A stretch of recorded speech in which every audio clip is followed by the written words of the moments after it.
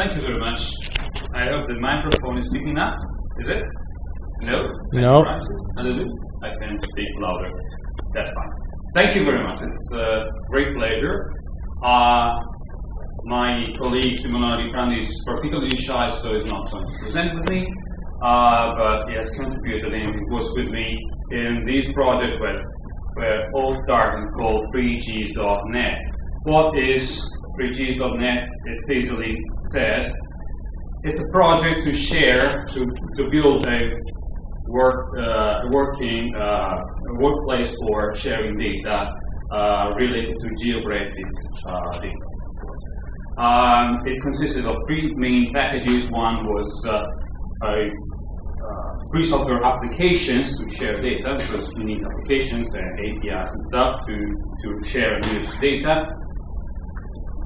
The use of open standards, which and how. And the third package was on licensing of open data. So that was our part as lawyers.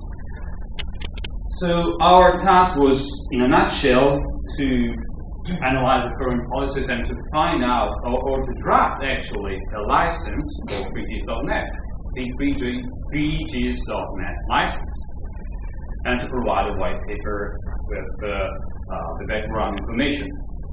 Actually, our task was not properly defined because there was at least one issue that needed to be taken care of. And this issue was proliferation.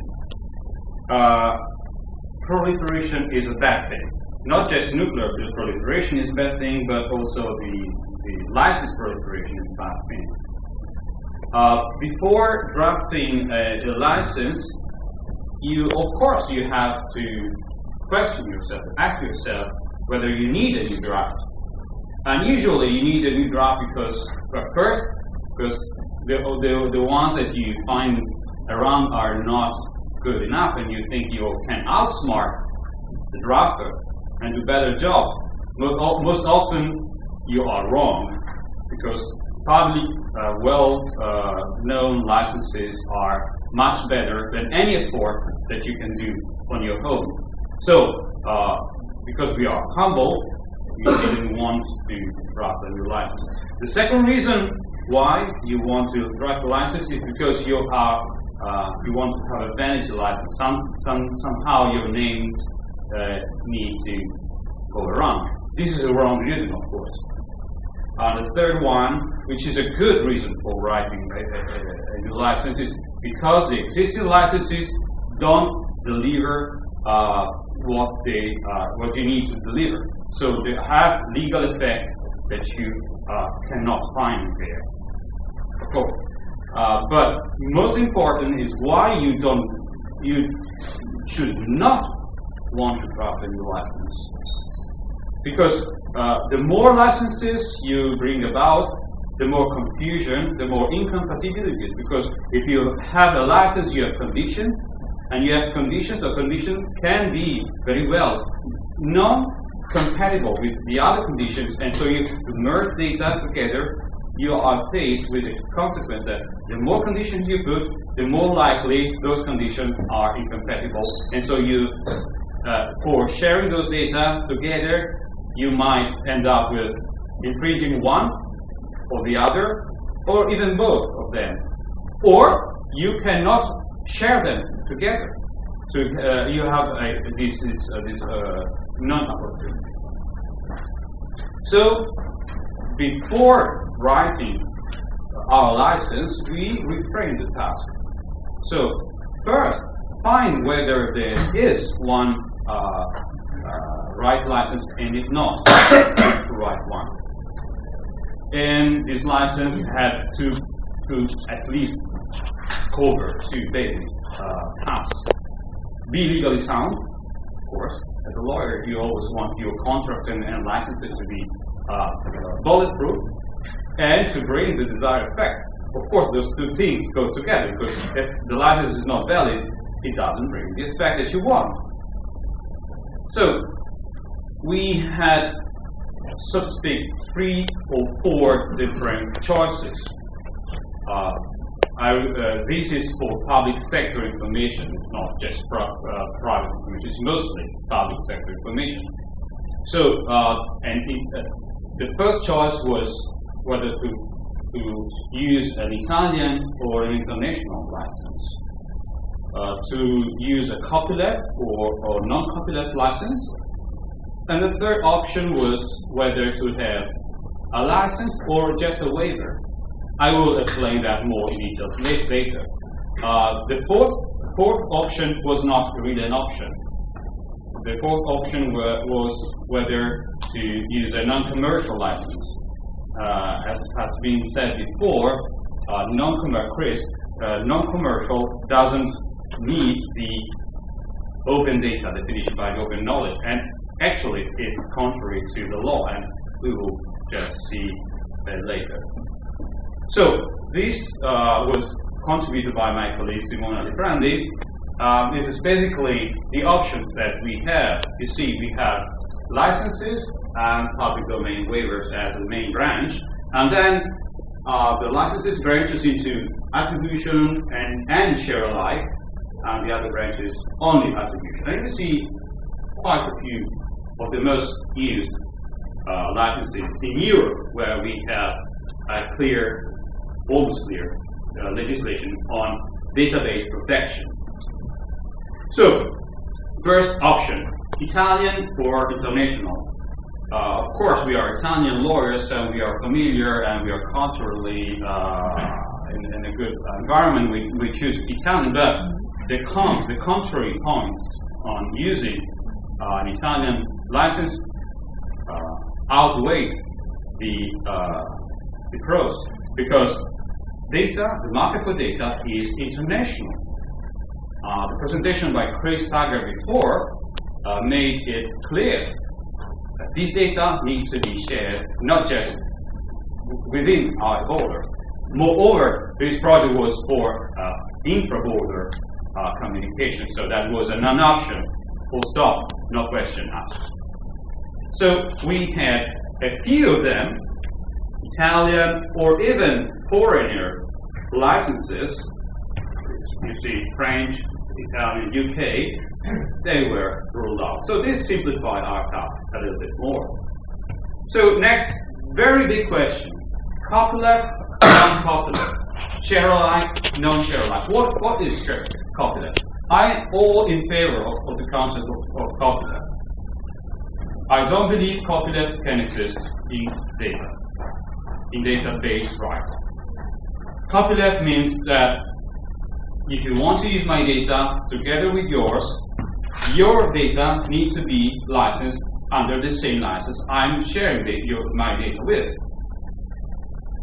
But this is only workable and it's only enforceable if there is a concept of derivative. Because in order to compel others to use a particular license and to condition your licensing to their user, their release of use data under the same license requires that there is a derivative. So their use of their data, or their use of my data together with their data, impinges on my rights. So I have a right to compel them. In database rights, it's very difficult to find a derivative concept. Of course, this is the first example. In this example, you quite clearly have a derivative. You take data from one database or from one data set, more data from a second data set, you just merge them together in a single data set. This is a derivative. This is like taking text from one page, taking text from another page, merging them together, pasting them into one page. That is the derivative. It's the same concept as in copyright. But with database, it works differently. This could not be a derivative. You have one table with data, a second table with data, and a database. You gave instructions and queries, and you have, as a query, you have another table with all the data combined. Is this a derivative or not? I suspect, I am submitting that this is not quite clear. It's not a derivative. So share alike would not work in this environment. The third example, where you don't find a derivative, is how geodata mostly work, like overlaying information, putting information one on the top of the other. You have some data, other data combined, georeference, so they point out to a geographic array or pointer, and you have a query as a result, which can be a map or whatever, or information, graphic. This is not a derivative of this. So you have so many scenarios where copyleft doesn't work. So copyleft was not an option to us. Of course, somebody might want to use copyleft licenses for using data. Good luck. I'm in favor. This enlarges the commons, preserve the commons on using this data from making them proprietary. But we cannot be sure that the effect is the one we want. It's very difficult to enforce it because there are so many uncertainties. And moreover, with data, open data and open data in the public sector, question mark whether you must allow commercial exploitation. And the answer to this question is yes, you must allow proprietary exploitation. And by proprietary exploitation, I don't mean just non-commercial. Non-commercial means I use the data for commercial purposes. This is more precise. You are selling the permission to use your data. So this is more than non-commercial. You take your data, combine with others, put them together, sell a CD-ROM, sell an access to a web page or whatever. So this is a business model on using data, selling them. So is the public administration allowed to discriminate against these particular use, this particular proprietary exploitation? Answer, no. In Italy, especially, the answer is no. And we have two evidences. The first piece of evidence is the so-called open by default legislation, which is in the Italian Code for Digital Administration. It's not a requirement to publish open data, but it's a default rule.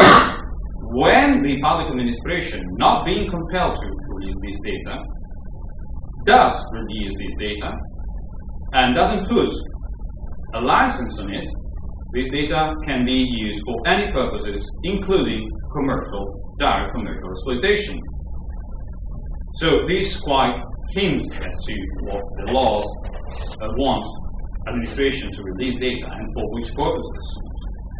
There is a further step after the open by default legislation, so-called transparency decree or decreto trasparenza in Italian. There are some data sets that must be released by the public administration as a freedom of use under license that can be used by proprietary exploitation. So the business model that this release of data shall allow include proprietary exploitation. This even more rules out the choice of copyleft licensing. So even all the copyleft licenses were stricken out. So we have been left with a few more. Next step, license or waiver. These are the two main options. Sorry to work backwards. A license means you have a legal deed or something that puts conditions. A waiver is, I don't mind, I release all my data to the maximum extent possible. These are the two. So the choice on whether to apply a license, provided that you have, as a public administration, intellectual property on it, is, well, to request an attribution, as is the main requirement that you can have, excluding the copyleft. To limit your liability, this is not an issue under Italian law because you cannot limit liability unless there is a approval in writing of this condition, special approval in writing, so it doesn't work for a public license. A non-derivative can also be imposing not to change the data state, including not correcting it, not integrating it, not amending it. So this is not an option as well, or to have a jurisdiction. All these reasons are, in our view, not a valid reason for a public administration to impose a license, a legal deed that binds the parties, even not a contract. So, in order to keep it simple, a simple waiver is much more simple, because it doesn't put conditions. It just says, do this and that and that. This is all you can do. So, we want to have the maximum compatibility, the maximum reuse possible to create whatever better business model private sector can, or public sector even, can make out of the data, release data. So that it's a sort of a artificial public domain is created, something which is the most akin to a public domain. Remember, in data protection, we don't have moral rights. In copyright, in droit d'auteur, diritto d'autore, we have moral rights. So we're not faced with an area which can never go actually public domain. So, in our view, the best option for public sector in Italy to release data was a waiver, a release. So we ruled out all the licenses, and we chose one. Sorry, I go backwards. The main licenses that were left were CC0 and ODC VDDL. But the more widespread, internationally oriented, and a framework that is constantly improved by thousands of lawyers and experts around is Creative Commons. So as long as Creative Commons can be used, I would always prefer to go for Creative Commons. So this is the rationale for choosing CC0. CC0 is a public domain waiver, or where public domain is not allowed, but in database rights it's basically allowed. It provides the most widespread, the most far-reaching license. So to create an alternative or something very, very close to a public domain. So this was our choice. The rationale is clear. The time is limited. For further information, for a more thorough explanation, you can follow this link. The slides are distributed. I think I ended my presentation, and I thank you for your attention and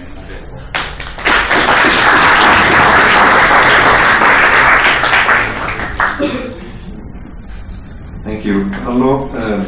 Again, a very interesting issue also. We usually emphasize the role of licenses and legal instruments, and I was doing the same at the beginning, but there is a very big issue as regarding to open phenomenon, is also the licenses proliferation, and so how to choose and how to evaluate the best instruments in order to implement and to foster the values that you want to implement. So thank you, Carlo. We will speak about it later, I hope. Now I leave the floor to